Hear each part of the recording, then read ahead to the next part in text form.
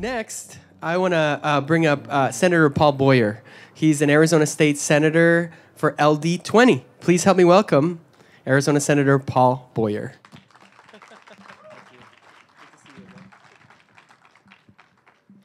Good evening. My interest in politics began about 20 years ago due to a country that's about 6,000 miles away that's been around for several thousand years, that's probably had more invasions than any other country that I know of. In March of 2002, there was a suicide bombing in Israel. It's now known as the Seder bombing. That's where there were mostly elderly Jews, about 100, that were celebrating Passover. And the bomber comes in, blows himself up, and murders about 30 elderly Jews. I'm Christian. I'm not even Jewish, but that was kind of my aha moment, if you will, where I never in a million years thought I was going to be involved in politics. I thought I was going to be a journalist or a pastor. I was the editor-in-chief at ASU West at the student newspaper. And the bombing happened, and I almost fell out of my chair. I just couldn't fathom why someone would want to do that. And so I just decided right then and there that I was going to learn everything I could about that issue. Being an English major, I printed every official state document from 1917 to 2002, and I read all of them because I knew enough to know that everyone had their own thoughts on the Israeli-Palestinian conflict, and I didn't want any spin. I just wanted to know, okay, what was really going on? And through that, I got invited to Shabbat dinner every Friday night at the Tempe campus. We called it the main campus at the time. And I was the token Christian, if you will. But we always talked about politics afterwards. And I stuck around, and then I found out about this trip to Israel. And I thought, oh, well, you probably have to be Jewish, and it's probably expensive, and I was broke. But then I heard the rabbi talking to all the students at ASU, and hey, do you want to go on this trip? And finally, I got up the nerve, and I called Rabbi Lee, Barton Lee at the time, and I said, hey, I really want to go on this trip. I'll write anybody, I'll call anybody, I'll meet with anybody, I'll write essays, I'll do whatever it takes. He says, Paul, I'll call you back. He calls me an hour later, says, you leave in a week. And so I got to spend about a month in Israel. Through that time, I met my then future boss, I didn't know that at the time, a guy at AIPAC, the American Israel Public Affairs Committee. So I worked in DC for about a year, and then I missed home a little bit and came back, and I've always needed a job, and there was always some kind of political job, and so I ended up becoming the legislative liaison for the Department of Corrections here in Arizona for about 3 years. I got fired. My then boss said, hey, I want you to record every conversation that you have with legislators. And I thought, A, that's unethical.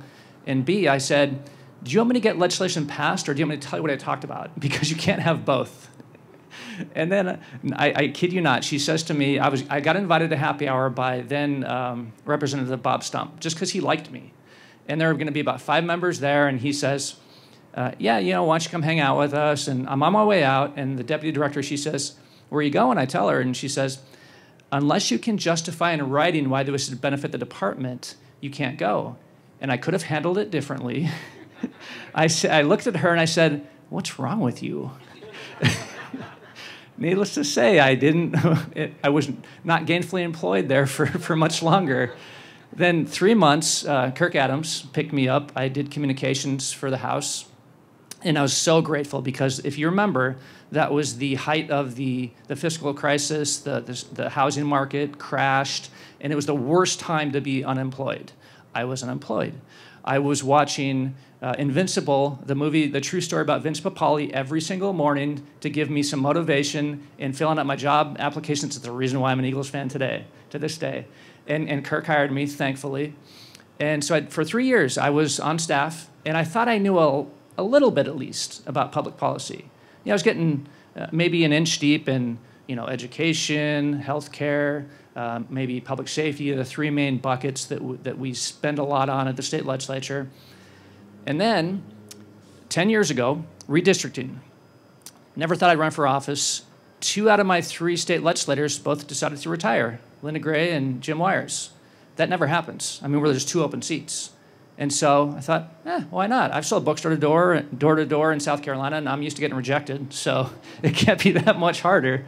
I interned for my Congressman, John Shadegg, and so I'm used to knocking on doors for him, and so I knocked on a lot of doors that year and made a lot of phone calls, and for whatever reason became the top vote getter, and here I am 10 years later. And so, but what my colleagues don't get about me and what they don't understand is, as far as what shaped me, you know, kind of like how I make decisions, you know, at the state legislature, how I, you know, my thought process. And for me, you have to go back about 2,500 years. Now, Chuck's going to bust my chops for bringing this up. But there's a quote that I can't get rid of for some reason. It's from the Apology by Plato. And Socrates, who's on trial for corrupting the youth and believing in different gods and other trumped-up charges, and he says, for anyone who wants to pursue justice must live a private and not a public life if they're going to survive for even a short time. Now, I don't know about you, but it haunts me. It really does. And I wonder if he's right. And then there's another line that I can't get rid of, and that's, he says, death is not something I could care less about, but the one thing I do care about is that I commit no act of injustice. And so, for those of you who know me, I'm a busy guy. I teach part-time at PVCC. I have a 3-year-old. He keeps me really busy. And it's been hard to get, you know, meetings with me some of these days. So, a pro tip, if you want to get a meeting with me, just say you want to talk about Socrates or Cicero. Then you're guaranteed to get a meeting. And so then there's Cicero. He's another guy that I look to. And at the time when Cicero was around, first century BC, there were three main schools of thought. There's Epicureanism, Stoicism, and Platonism. And there's this curious line that he writes to his son. It's the last text that we have. It's really a book, but it's a letter he wrote to his son. It's called On Duties. And he says that we all would like to be Socratic. We all, in other words, I think he's leaning towards Platonism, but what Cicero did is he took those 3 schools of thought, didn't really find himself in one of them, but he chewed the fruit and spit out the seeds, if you will. He took the best of all 3 and tried to find what was best and live his life that way. And I really think if he hadn't been assassinated, he would have been one of the best philosophers the world has ever seen. That's my opinion. I could be way off on that, notwithstanding Plato. And so I like to do the same. I mean, the Wall Street Journal is one of my favorites. National Review, I've even come to love Ben Shapiro. But I also read everything on the other side. I mean, I read The Nation. I'll read, you know, everything that's out there because I'm looking for good arguments. And so there's one legislator who doesn't have to knock. He can just walk in my office, and that's my good friend Sean Bowie.